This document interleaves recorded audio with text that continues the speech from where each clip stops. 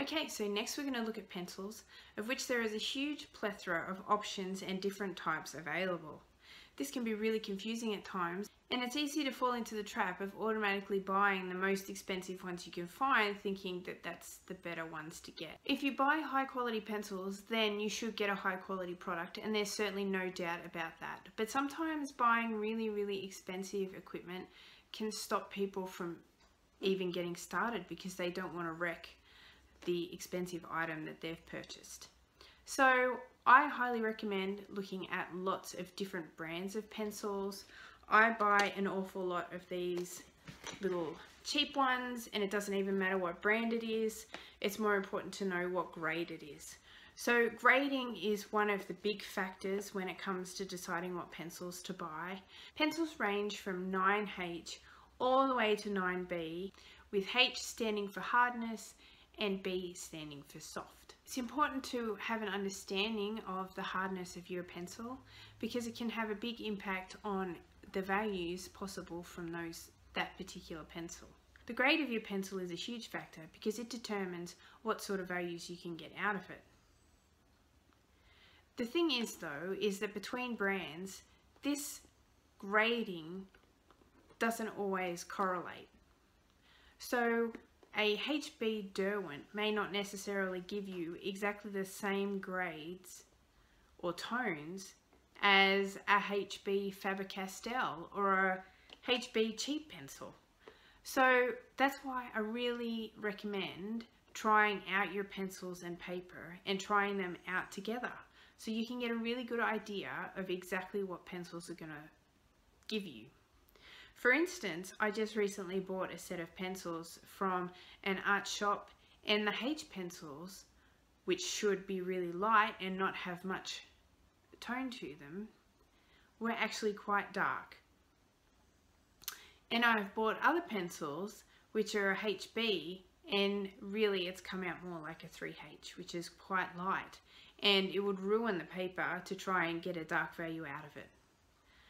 So in the next video, I'm going to do a demo to demonstrate some of the pencils that I have, of which I have hundreds.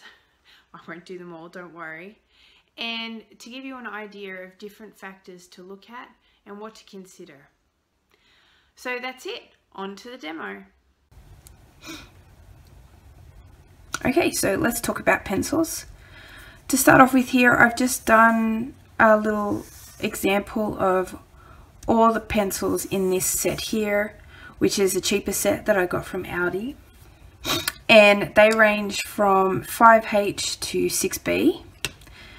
And if you have a look down here at these H pencils, you can see that they're actually still quite dark. There's not a huge variety of tones through here.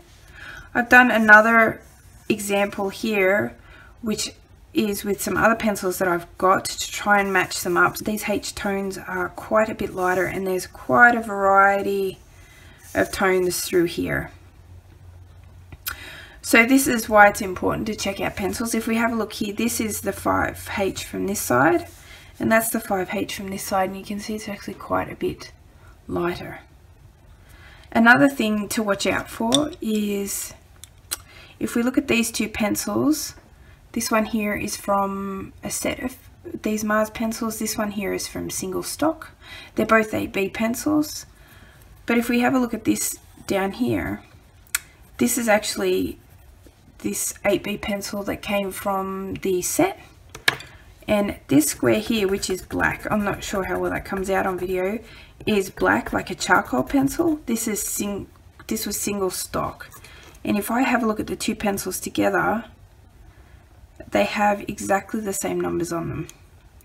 I'm not sure why they like that. I've heard a few people say that these Mars pencils have an additive or something in them to make them black. So I'm not really sure why the set doesn't and this one does. So it's important to be mindful of what you're buying, particularly if you buy a particular brand and then don't buy them again for a long time. I wouldn't assume that they're using the same formula. So pencils come in a wide range. This here is the 9H in the Derwent set, and I probably never buy at this extreme end. In fact, I probably wouldn't get anything higher than a 3H. And even then, I don't really tend to use those either. So that makes it a bit easier, cuts down the range of pencils that you need to look at quite a bit.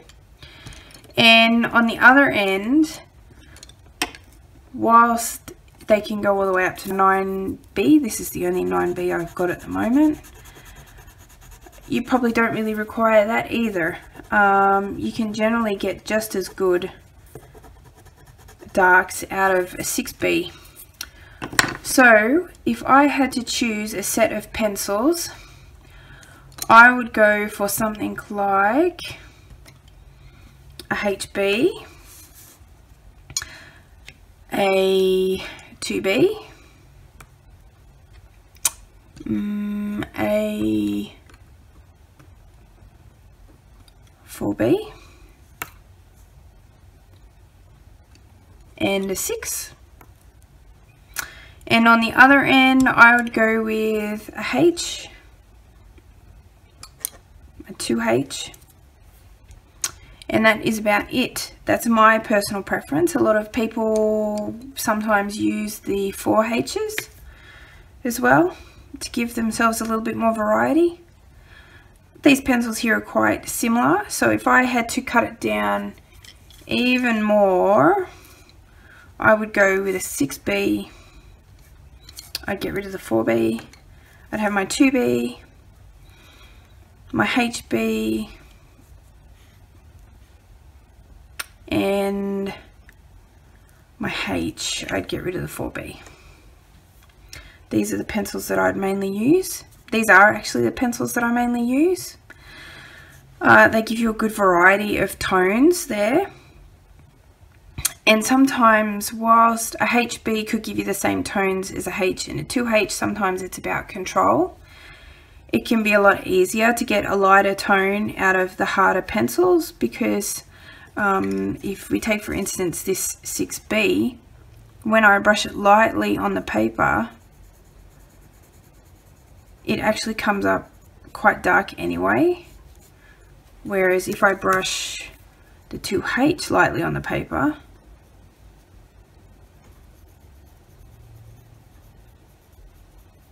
it's easier to get that lighter tone. So a lot of the times having the variety of different hardnesses has to do with control. The other factor is that if we look at this 6B and we do a square of color, a tone, sorry, you can see, well, I'm not sure if you can tell, but it hasn't filled, it's just gone on the surface. It hasn't filled in all the gaps. So if I get a HB, sometimes it's easier to get that dark color because the harder pencil will get down into the grain of the paper a little bit easier. So there's different factors there, but you have to press harder, it ruins the paper faster. So things to think about, and you'll understand that more as you practice. It depends on you quite a bit. It's going to be an individual thing. So don't stress about that too much, but that's the reason why we use a variety of pencils.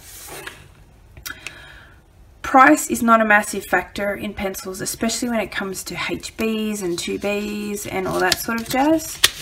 So some of my favorite pencils are actually cheap, super cheap pencils. If we have a look at this one here, this is just like a super cheap pencil I got from like a $2 shop or something, and it has a really great variety of easy to get tones. It's nice and soft, and it has a nice dynamic to it, I think, because it's really nice and quite soft, whilst still being firm enough that you can get that really nice dark without having to push too hard because it gets down into the tooth of the paper. So cheap pencils have their place. This is just a HB. When I travel, I quite often will take this pencil with me because it is really nice to sketch with, because I can easily get that wide variety of tones. I also really like these triangular junior pencils. They're really comfortable to use. They're probably mid-range because they're more expensive school type pencils, but they're really soft and juicy, and they have a nice range of tones as well that you can get out of them quite easily. They're really comfortable to use, and they have good control. But even if we look at something like this IKEA pencil, it's harder, so it's not quite as nice to use. You can get a easier, lighter tones out of it because it's more like a H pencil than a HB. And you can still do quite a lot with this pencil, so don't be too worried about how much they cost. Of course, if you buy the higher quality pencils or the more expensive pencils, you're probably going to get a nicer pencil overall. That's the way the world works generally. Not always, but generally. I find the more expensive pencils, the B pencils, are just really nice and soft and luscious feeling. And maybe they're not quite like that with the cheaper pencils. I would say this set from Audi cost $4 or $5, and this set of Mars pencils, which is only 6, cost more like $10 to $15. I think it might have been $12 or something like that. That's in Australian dollars. So there's a big difference there, and all those pencils are totally usable. So it's up to you what you want to do, but yeah. That's not to say though that all cheap pencils are really good. These pencils here that I got in the same bulk bunch of pencils that I bought before, they are kind of crappy, and they have this problem that I really don't like either, and when you sharpen it, the wood here all breaks away. Sometimes that has to do with your sharpener, but it has quite a bit to do with your pencil as well, so that's also an important factor. You can get quite a nice bit of tone out of them, but I'm not quite sure if you can see it here. Maybe if I do a really nice big patch. It's not really showing up, but the whole time I was doing that, there's actually like a bit of grit in here, and it's making this horrible scratch across the line. It's a real shame that you can't see that, but that's also damaging your paper, and it can be unfixable. Those lines don't go away when you erase either. They hang around, and it's really not very good. So if you do come across a cheap pencil that's gritty, don't use it in your drawings at all. Not ever. You never know when that grit's going to come up. So these pencils here are relegated for household use, and that's all I use them for. They don't ever come near my drawings. Another thing is that I recently bought these pencils, and they're not too bad, but they have this weird feeling to them. So that's going to be a big factor for you as well, whether you like the pencil or not. And I'm not sure if you can tell here, but when I run it out, it kind of has like this plasticky look to it. And I'd say that must be the binder. It's like ultra smooth. It's really hard to explain. Anyway, I'm never going to buy these pencils again. I'm not sure what's going on there. That's a 2B version, and this is a HB pencil, and they're both sort of similar. It's almost like when you use a pen and it feels like it's running out. So I don't know what the binder is that they use in them, but that's something to think about. If I just compare it with another 2B pencil, you can see how much darker that is. And for the HB,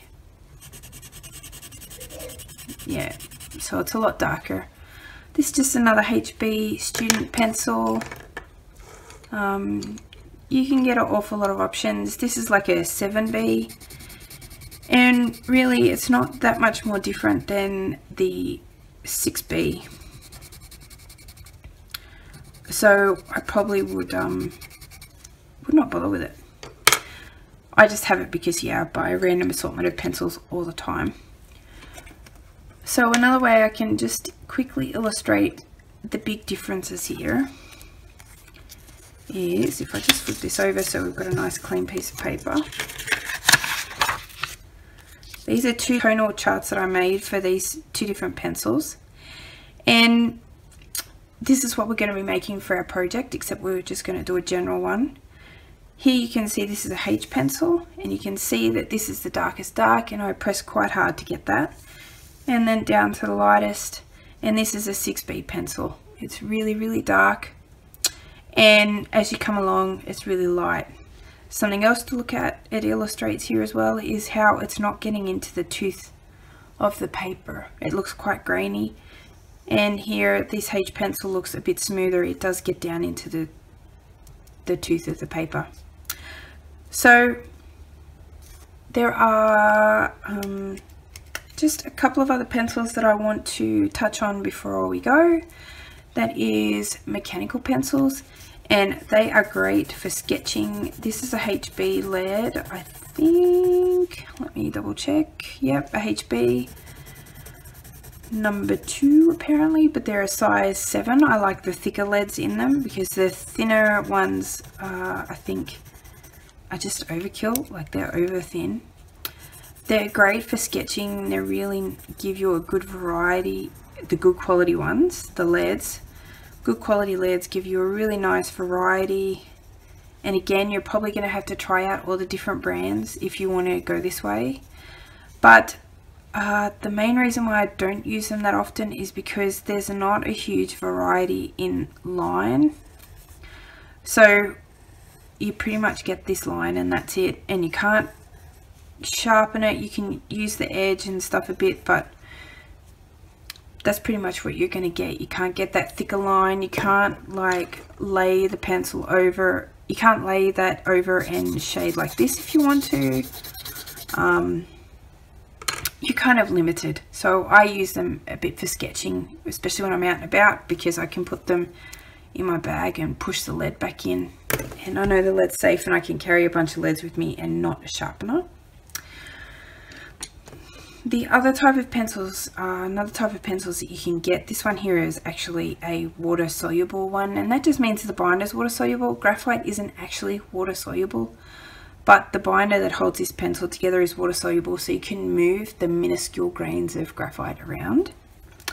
And these are really great, can be really great for sketching, because you can lay them over and do some really nice big tones, but they're hard to sharpen.